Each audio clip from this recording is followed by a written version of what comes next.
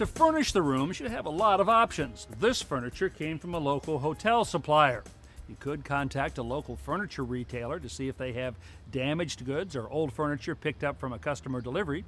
Scour the neighborhood for yard sales, make purchases at local thrift shops, or simply clean out your basements. In this side-by-side demo unit, we've placed an 8-foot by 8-foot section of carpeting inside each room.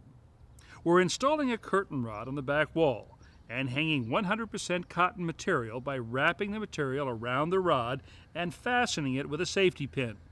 Drape the material to the floor.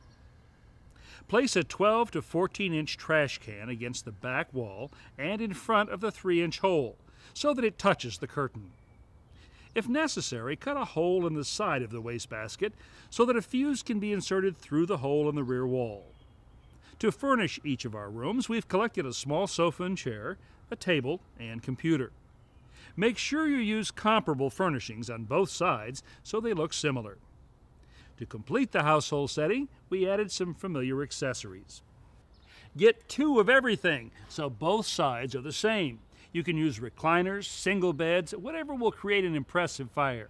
If you wish, add household accessories, as we've done. Be sure to leave enough room for air to circulate to feed the fire. To prepare for the burn demo, lightly bunch newspapers in the trash cans. Don't overpack. On the morning of your demonstration, install the pre-drilled acrylic plastic across the top of the flashover room. Make sure it's secure, otherwise the heat will cause the plexiglass to pop off before it melts.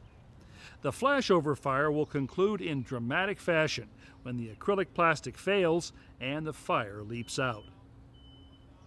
The acrylic plastic for the sprinklered room should be attached with Velcro so it can be quickly removed after the sprinkler puts out the fire.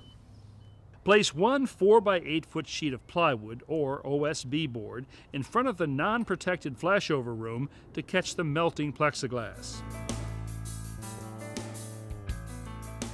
Your side-by-side demonstration will be a memorable experience for the members of your community. You can enhance the impact of your event with a little advanced planning. Ask a local school if you can borrow a large sporting event game clock like this one. Use it to time key points, such as when the smoke alarm signals, flashover occurs, and when the sprinkler activates. This leaves powerful visual evidence of how quickly sprinklers work. Ask your public information officer to notify the local media well in advance of the demonstration day so they can help you promote it in your community. Follow up with them a few days before the event to encourage media coverage of the demonstration. Extend invitations to local, regional, and state officials and to your local sponsors, and be prepared to introduce them to the audience if they attend. Give officials an opportunity to say a few words, and remember to thank your sponsors. Have a good sound system with microphone to address your audience. Ask adults in the audience to fill out a brief survey card so you can learn how to improve the next one. Your HFSC kit includes suggestions for making this an effective educational experience for people of every age, and for evaluating your community's fire safety knowledge. And remember, HFSC's printed educational materials are available at no cost and can be ordered ahead of time. After the demo, have your MC hand out copies to the audience and answer questions. Hosting a live burn demonstration in your community is a powerful way to help people of all ages understand how dangerous home fires are. A side-by-side demonstration also dramatically illustrates the unique ability fire sprinklers have to quickly and effectively put out a fire and save lives. Be sure to make the most of the event by incorporating sound, public education for both children and adults in attendance. This brief video contains some tips to help you do that.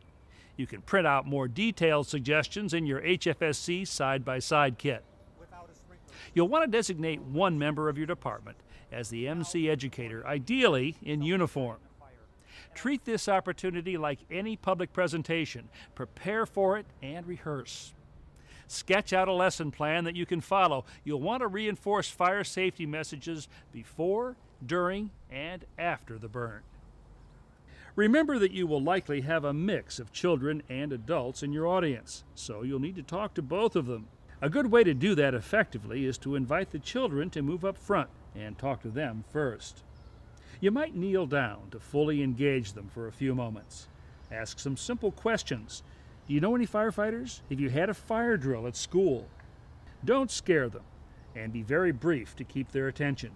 Explain that fire is very fast and very dangerous, and if there is a fire, they need to get out quickly and stay out. When you turn your attention to the adults, check in with the kids occasionally to keep them interested. Stay away from jargon. Be brief and focused. Limit your messages to just the basics. Plan ahead so you have clear and relevant safety messages. In other words, keep it simple. Help them understand how quickly a home fire grows and becomes deadly.